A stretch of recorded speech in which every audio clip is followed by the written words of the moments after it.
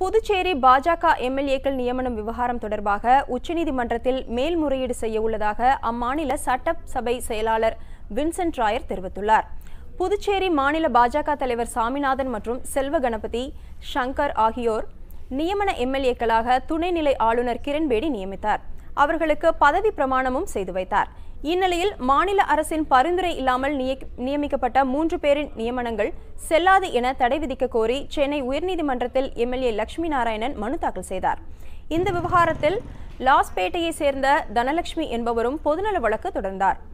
இந்த அனைத்து வழக்குகளும் விசாரணை முடிந்து கடந்த ஆண்டு நவம்பர் 29ஆம் தேதி தீர்ப்பு தேதி குறிப்பிடாமல் ஒத்திவைக்கப்பட்டது. இந்த வழக்கில் தலைமை நீதிபதி இந்திரா பானர்ஜி, நீதிபதி சுந்தர் அமர்வு தீர்ப்பளித்தனர். நியமன உறுப்பினர்களை நியமிக்க மத்திய அரசுக்கு அதிகாரம் உள்ளதாகவும் 3 நியமன எம்எல்ஏக்களின் நியமனம் செல்லாது என்றும் தீர்ப்பளித்து ரத்து செய்யக்கோரி மனுக்களை தள்ளுபடி செய்தனர். 3 எம்எல்ஏக்கள் புதுச்சேரி சட்டப்பேரவைக்குள் நுழையக்கூடாது என்றும் பேரவை செயலரின் உத்தரவை ரத்து செய்து தீர்ப்பளித்தனர். இந்த வழக்கில் பாஜக எம்எல்ஏக்கள் 3 பேரின் நியமனம் செல்லும் என சென்னை உயர்நீதிமன்றம் தீர்ப்பளித்தது.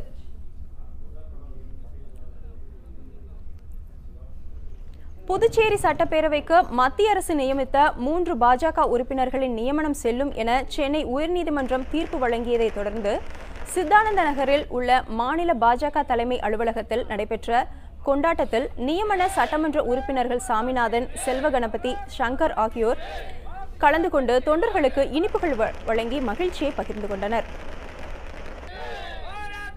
முக்கிய நிகழ்வுகளை அறிந்து கொள்ள காவிரி நியூஸ் யூடியூப் சேனலை சப்ஸ்கிரைப் செய்யுங்கள்.